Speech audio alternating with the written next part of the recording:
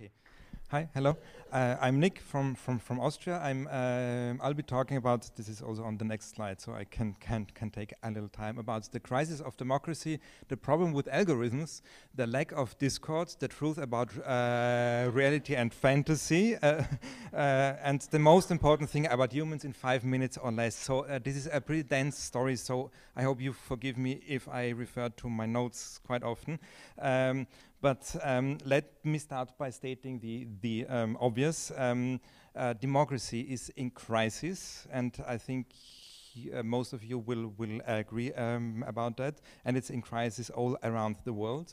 Now the question is, what can this be tied to? It can probably be tied to a lot of things, but one important thing is a blurring of the concept of democracy itself, which is understood less and less as the rule of the people, but as the rule of the majority over the minority. In this situation, core democratic principles like political tolerance, checks and balances, or the rights of minorities are first ridiculed, then discredited, and finally, very often, they are abolished.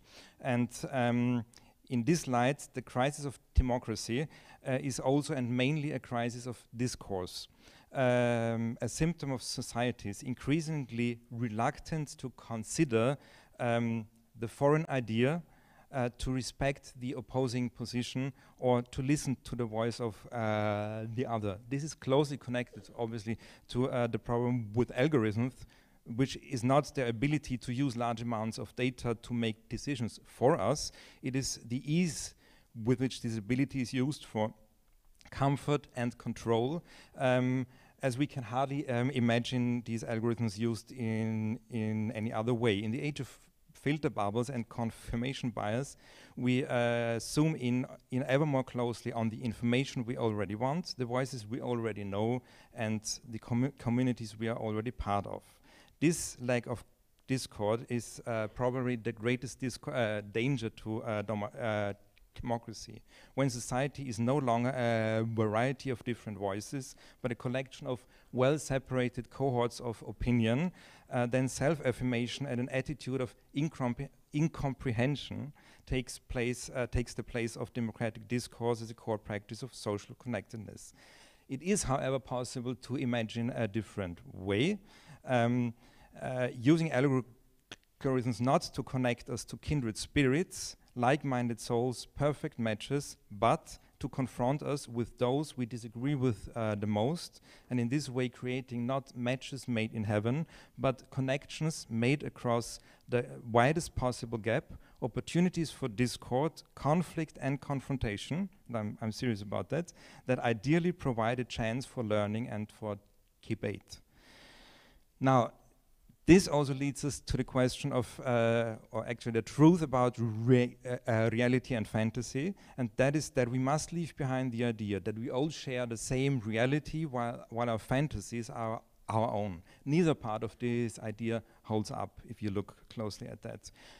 The more we feel connected through modern technologies, the more we see that we're living in a multitude of different realities, each made up of the things we decide to agree, to accept, or like.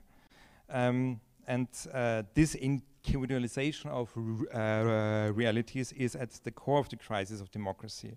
The good news is we can find this lost connection between us elsewhere, and it is where we have always found it.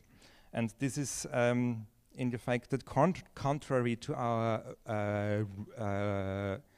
realities, it is our fantasies that we can truly share, using an ability that might seem magic, but that is actually deeply human, maybe the most important thing about humans, and this is what Johann Heusinger calls the play element of culture, which can be summarized as the ability to not only create a fantasy world, but to share the fantasy and, through common practice and belief, make this fantasy a reality.